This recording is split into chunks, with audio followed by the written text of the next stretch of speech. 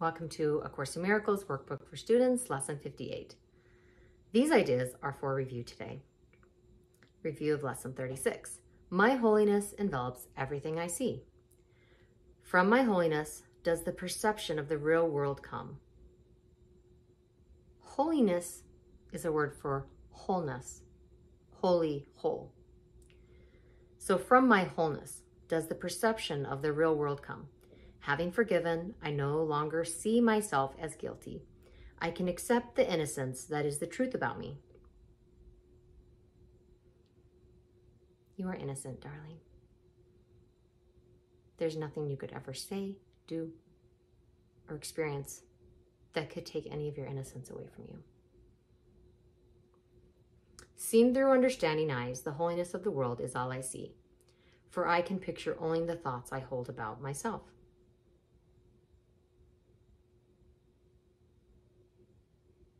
Set yourself free so that you can set everyone else free.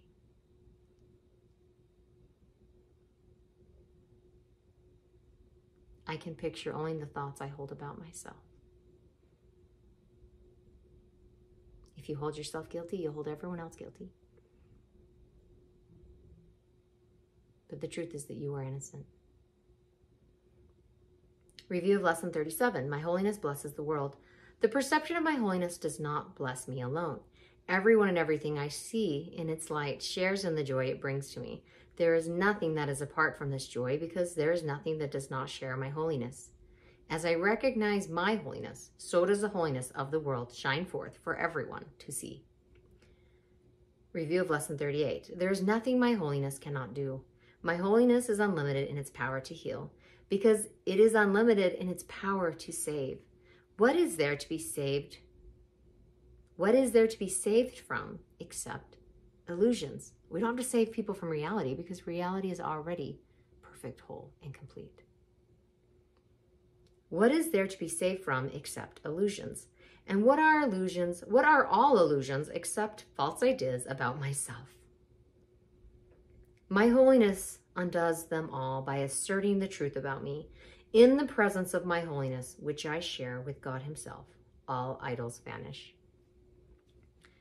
Review of Lesson 39. My holiness is my salvation. Since my holiness saves me from all guilt, recognizing my holiness is recognizing my salvation. We're not creating it, we're recognizing it because it's already there. You are already whole and complete.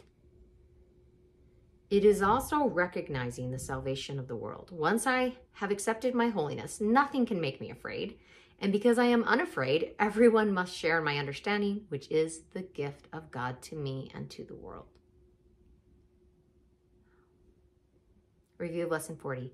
I am blessed as a son of God. Herein lies my claim to all good and only good. I am blessed as a son of God. All good things are mine because God intended them for me. I cannot suffer any loss or deprivation or pain because of who I am. My Father supports me, protects me, and directs me in all things. His care for me is infinite and is with me forever. I am eternally blessed as his son. In the Bible, Christ said, "The Father and I are one."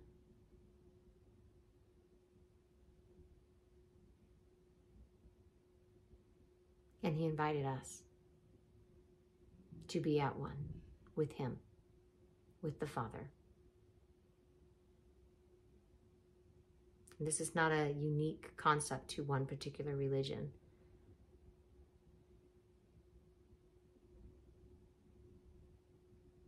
It is a beautiful and deep and profound truth that is taught in many different philosophies and religions. Past the dogma, past the hatred and the contempt and the power plays, is the truth.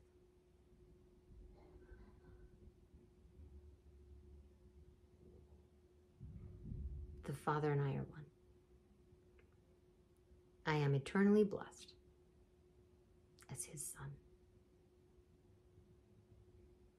Thank you for joining me today.